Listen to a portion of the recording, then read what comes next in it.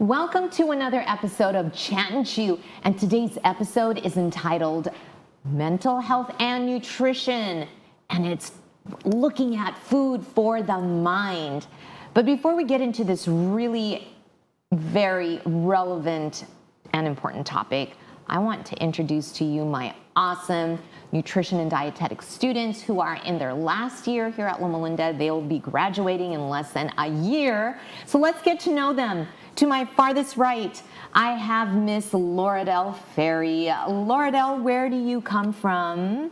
Yes. Hi, Dr. Naval. Hello. My name is Lauradel Ferry, and I'm originally from New York, born and raised, but I currently reside in Loma Linda, California. Yay. No New Yorkan accent. Everyone says that, but no, I think that's more so for people who are in like Brooklyn and Staten Island. Got it. I'm from Yonkers. Okay, very nice. So you were living in New York. Why did you come to Loma Linda University? Yes. Or how did you choose Loma Linda University? Yes. So I really liked the fact that Loma Linda emphasizes holistic care and emphasizes the different facets that make up an individual's health and well-being. So that's mental health, emotional health, spiritual health, and that really aligns with who I am and who I want to be as a dietitian. Beautifully said. Thank you. Thank you. All right. Miss Yesenia. Hello. Hi. Hi. Where do you hail from? So I am originally from Santa Barbara County in a small town named Santa Maria, and I now live in Orange County. So yeah, not quite in Loma Linda, but it's a 1-hour commute. I know, I was going to say that's a long commute actually. Yeah, but it's very worth it. Oh, that is wonderful to hear. So what sparked your love for nutrition? My interest for nutrition started in my undergrad education, where I kind of didn't make my own health a priority, and I had a lot of professors that emphasized to me the importance of nutrition and the impact that it has on our overall well-being. So I took some very interesting public health classes, and I was able to see just the role that good nutrition has on overall health, quality of life, and ever since then it just skyrocketed. And after graduation, I immediately started looking for programs, and Loma Linda really stood out to me. So here we are, fast forward. So blessed that you're part of the program too. All right, thank you. And last but not least, we have Miss Linda. So Linda, where do you come from? I'm from Ventura County, so not too far, but you know, I'm here now. Yes, exactly. And whenever I hear Ventura, I just think of really good food. Yeah. And so, so, okay. Once you have RDN by your name, what is your ultimate dream job? Well, most recently, I've piqued an interest in a travel RD position, you know, getting to learn about how these other hospitals manage their dietetics programs, and then also just exploring different states. That's going to be fun. Yeah. Fun and exciting. I'm excited. Yeah. Great. All right, ladies, you all have a great topic that we are going to dive into. So my first question is this. From the amazing, fascinating world of research, how does the quality of what we eat actually impact our mental health? Yeah. So the quality of our diet actually has such an intricate connection between our mental health, and that's because nutrition and our brain have such a unique relationship. And as we've learned from you in our class, the gut-brain axis or gut-brain connection, essentially the diet that we hold and follow, it helps produce these neurotransmitters, such as serotonin, dopamine, and it helps regulate that. And, you know, there are feel-good hormones. Yes. Also, to think of it as an example in simpler terms, when we are withholding food or we just haven't had a day of eating well for ourselves, you know, we hear the term hangry, and it's essentially, you know, we're putting our body through this stressful time, and, you know, those cortisol levels increase, and you end up as a not so happy person. That's exactly it. Yeah, you nailed it. You were really listening in class. Excellent. Fabulous. Okay, but ladies, what about deficiencies when it comes to vitamins or minerals? Does that impact our mental health? Absolutely. I feel like when people think about mental health, they don't really think about the impact that nutrition plays a role, but we have some important vitamins and minerals that actually play a role in keeping our brain healthy, keeping those feel-good hormones in balance. So some of these vitamins and minerals are magnesium, vitamin B12, zinc, omega-3 fatty acids. All of those play such an important roles in the mechanisms in our brain, and specifically vitamin B12 is when we have good levels of vitamin B12, it helps the production of our serotonin and our dopamine, which are our feel-good hormones. And when those are in good balance, that means that we would just feel better overall. That is wonderful. So, you know, there's nutrition, but then there's more to the story than that to help us manage our feelings of depression and anxiety. What about talking about lifestyle practices? So how does sleep or exercise make depression worse, anxiety worse, or what about that? Does that play into that? Yeah, of course, absolutely. Okay. So I think one of the things that I learned throughout this program was that we can't just focus, as future RDs, we can't just focus on nutrition. Correct. We also have to mentor, guide our clients, patients, that physical activity, rest, and sleep are just as important. And when it comes to mental health, the story doesn't change. So physical activity and sleep are great, but in excess, anything can be harmful and they can actually throw our body off balance. So if you are prioritizing physical activity, but you're not prioritizing rest, it can ultimately lead to burnout. It can increase your cortisol levels, which will then in turn impact your mood, your performance, and just create this like cycle of just negative feelings. Right. And when thinking about mental health, you have to think about your physical activity, your nutrition, your sleep, your rest, to working in harmony so that they can offer you the best potential benefits for your overall well-being and your mental health. I love that. I love how everything is connected to help us with our health in general, really. Yeah. So that's great. So when it comes to our mental health, specifically trying to minimize depression or anxiety, what about foods that we should keep to a minimum? Not necessarily avoid, but keep to a minimum. Yes, so we want to first off start by saying that no foods are good or bad. Some are just more nutrient dense than others. And those that don't have as much nutrients, we just want to keep in moderation. Okay. Yes. Yes. So to start off, we found based on our research that foods that are found in a typical Western diet, so ultra processed packaged foods, red and processed meats, refined grains, and sugar sweetened beverages and desserts were found to increase one's risk of developing anxiety or depression. Wow, that's powerful right there. Yes, and we thought it was beneficial to tell everyone about the importance of managing our blood sugar in order to keep our mood stable and to help and support our emotional health. Yes, thank you for bringing that in about blood sugars, because it's not just those with diabetes that should be looking out for their blood sugars, but really all of us. Yeah. So yes, important. That I'm so glad that you mentioned that. Yes. Okay. Was there anything else that you were going to share? Yes. So studies have shown that drastic fluctuations in our blood sugar, specifically found in foods like added sugars and refined grains, causes our blood sugar to drastically increase and then decrease. Yeah. And sometimes when this happens, this causes our blood sugar to decrease so much that glucagon, a hormone in our body, needs to be released to increase our blood sugars to normal level. The problem with this is this stress now in our body causes stress hormones like cortisol and adrenaline to be released. And that makes us feel anxious and irritable. And if that persists, that can lead to mood disorders as well. Bingo, nailed it. Yes. Okay.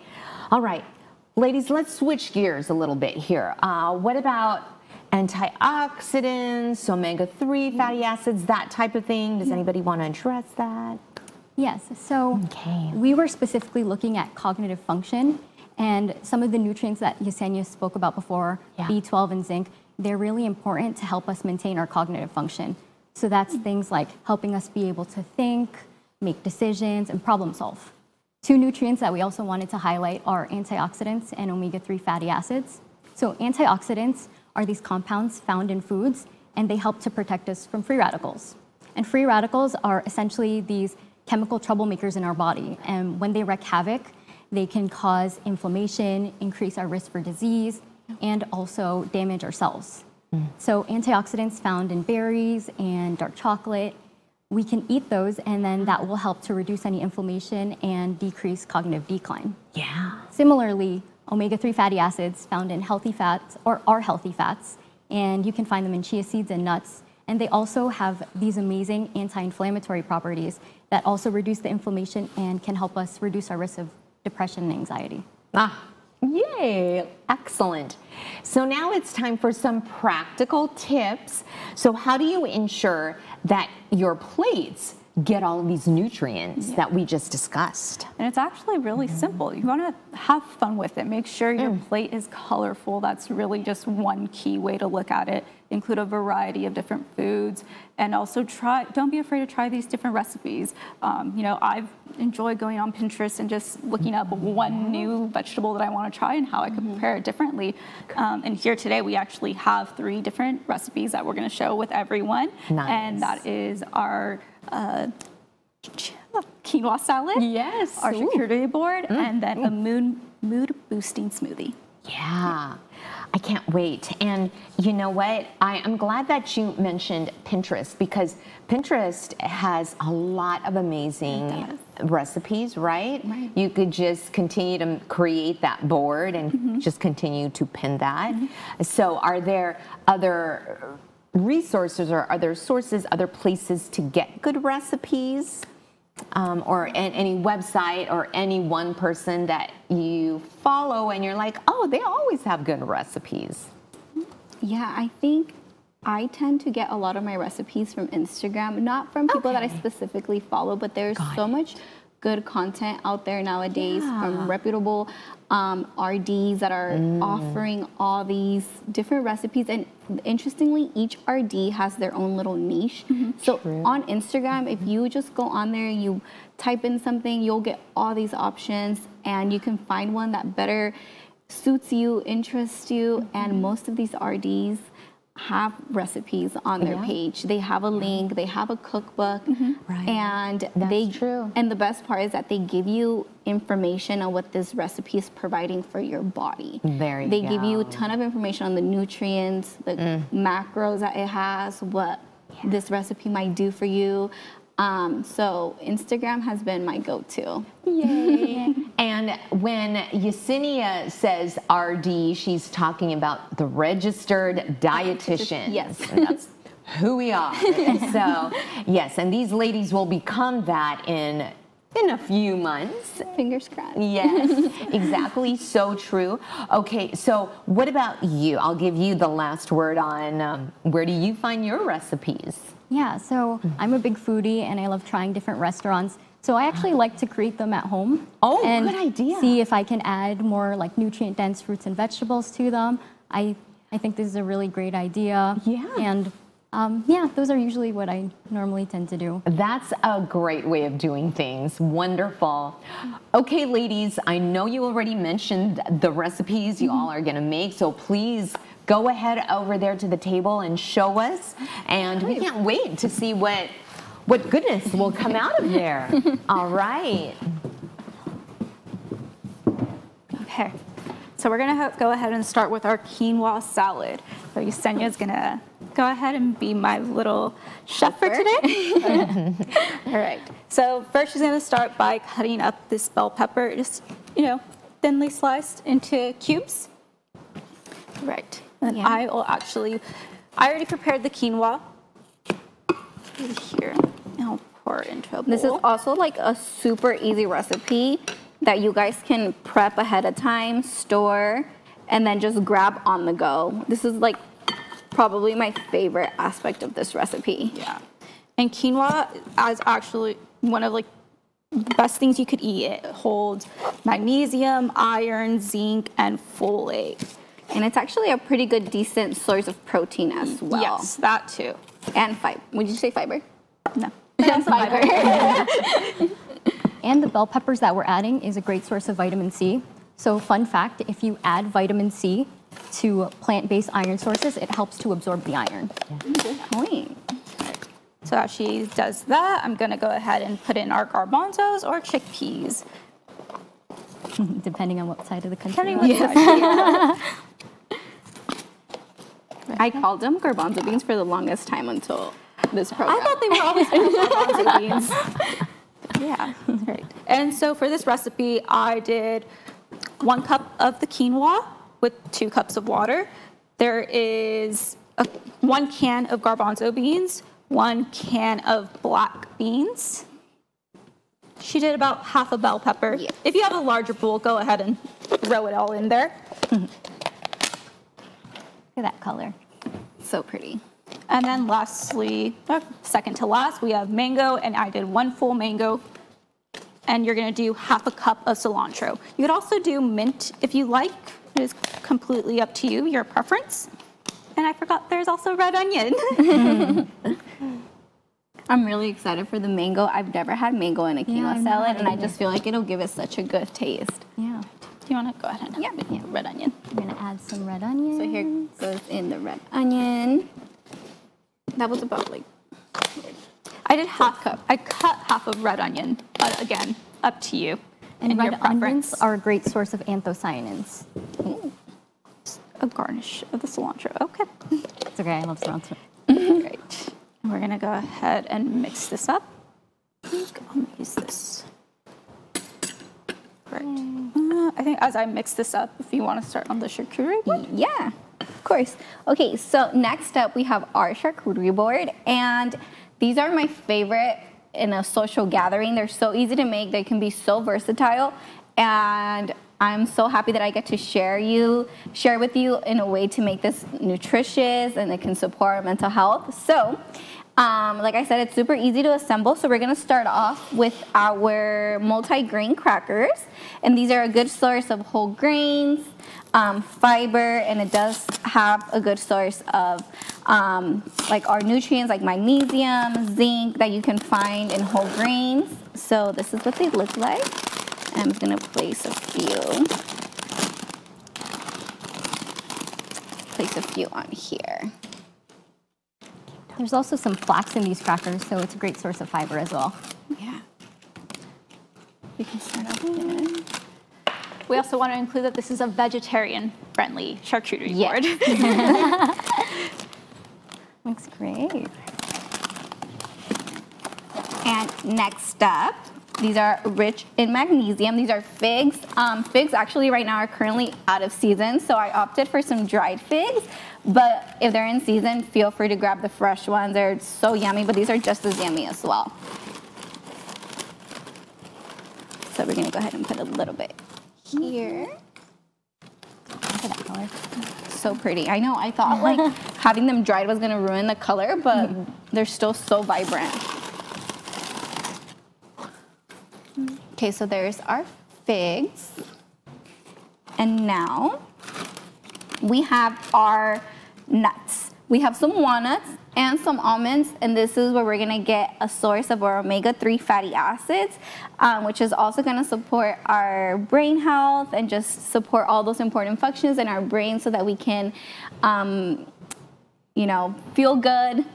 So here are our walnuts and our almonds. And you can get these in like whatever variety you may want. These are rosemary almonds and they're super yummy, and these are just plain walnuts. So next up we have, let me see, I have so much to include in this board. So now we're gonna start seeing the pop of color. So we have some bell peppers. As Loredel said, they're rich in vitamin C and antioxidants. So we're just gonna place these here. And you can place the stuff on your charcuterie board however you want, whatever aesthetic you are going for. You know, you can personalize it, make it more you. And then we have some fresh cucumbers, which, fun fact, they're a good source of water, so they will help you stay hydrated. I know a lot of people don't think about like food as like a hydration source, but we get a lot of water from our foods as well. Yeah. So I'm gonna place these here.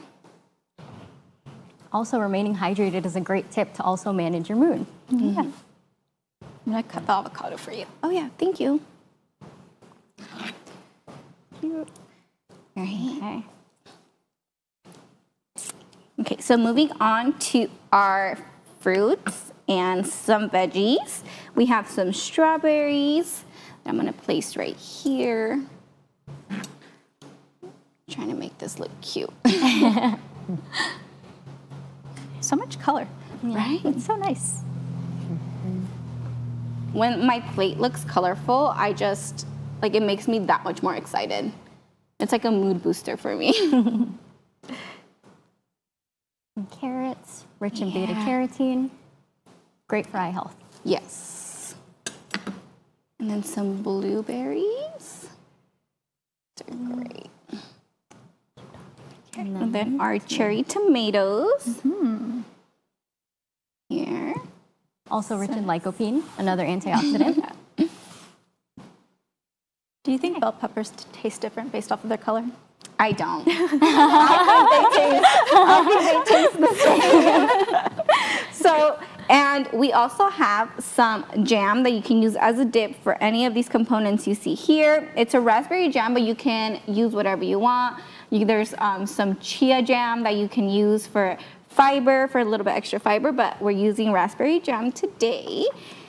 Here you go. And scoop out this avocado. Ooh, okay, so our avocado is ready. So also a great source of our healthy fats where we're gonna get some omega-3s, and you can pair this with anything on this board as well. There we go. Here. Very yummy. Oh, looks great. Okay, and there we go. And a moment for the avocado. A perfect avocado. It is such satisfaction when you open up an avocado, and it's just absolutely perfect. It's like a whole other type of pleasure. And now for our cheeses. So our cheese, we have some cheddar cheese and some Swiss cheese. And the cheese will also give you a little source of protein, and also those important vitamins and minerals that we talked about earlier. And we're just gonna place a couple of slices here. And that's which ones? This is our cheddar and Swiss. Swiss. All right. And last but not least, and the star of the show of this board is our dark chocolate. So fun fact, I did not know dark chocolate was rich in magnesium, which is another reason to love it. And like I said, magnesium will support your brain health and your overall mood.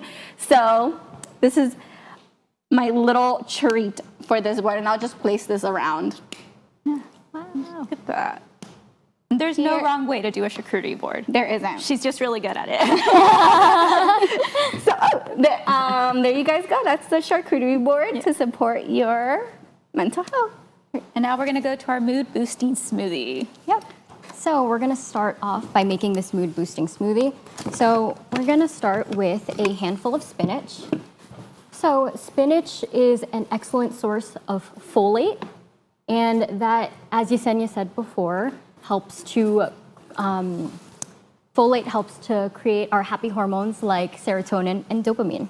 And also, it has such a mild flavor that if you put it in a smoothie, you can't even taste it. And that's a great way to get your veggies in too. Yeah, definitely. And then we have 1/2 cup of Greek yogurt. So Greek yogurt is an excellent source of protein. So this is gonna help keep our blood sugar stable, and also, thank you. Yeah, thanks. Keep our blood sugar stable and keep us full for longer. Additionally, Greek yogurt has probiotics, so they're gonna keep our gut very happy and healthy. And we want that. That also, our gut health is important for our brain and mood. Our gut-brain axis that you talked Gut-brain about. axis. Yeah. And then we have some peanut butter, Yum. about a tablespoon, and this contains healthy fats and a little bit of protein, and it will also help to stabilize our blood sugars as well. So into the blender, a tablespoon of peanut butter, Yum. like so. And then we have 1 banana, and bananas are rich in potassium. It's also rich in tryptophan, which also helps to create the neurotransmitter serotonin. And then we have chia seeds, a rich source of omega-3 fatty acids, into the blender. And then for its anti-inflammatory benefits and a little bit of a kick, we're gonna add some cinnamon. So a Yum. dash of cinnamon. That's the secret. And then we're just gonna blend this up, like so. Blend, blend, blend. Blend, blend, blend. But we actually have some here ready for you to try. Here. We have our little So- taste testers, whoever wants to try some. I will try one. Oh, and I want to try some too. Yeah. Ooh, Maybe yes. we can cheers a little taste test. Cheers. Cheers. To mental health. To mental Yes. health. Cheers to having good, great mental health. She's a fan. So yummy. Yes, it is. So yummy. Oh my, I'm definitely a fan. And you can't even taste the spinach. No. Wow. Okay, I want to taste the rest of the things y'all made. Okay. I'm going to go course. over here and what a beautiful charcuterie board. This is you. our quinoa salad. Okay. Get a little bit of everything in there. A little bit of everything. And I will join you. Yes, please do. Please do. So good. Oh my. I want to eat the whole thing. And now, our charcuterie board. Let's look at this right here. Wow, the jam. I like the idea of the jam. And the dried figs. I have never had dried They're very figs. yummy. Yeah. Ooh, okay. Let's go ahead and see this little combination here. All right. Yeah. I could do this again and again. Beautiful. Wow, ladies. So, okay, so Miss Yesenia, how often do you make a charcuterie board like this? Quite often. I'm Really? such a social person, and this is such an easy way to, when you have friends over, and being social also helps your mental health. So I like being around people, and That does help our mental health. Yes. Not So- staying in isolation, Yeah. Yeah, 100%. but connecting. So good for you. Yeah, so I do make them quite often. And this is a beautiful way to bring people together. Yeah. 100%. Because food isn't just fuel. It is. It is. We can't deny that. But food can bring people together. You can create memories together. It bonds us, and then just naturally our serotonin levels then will increase. So. Yeah.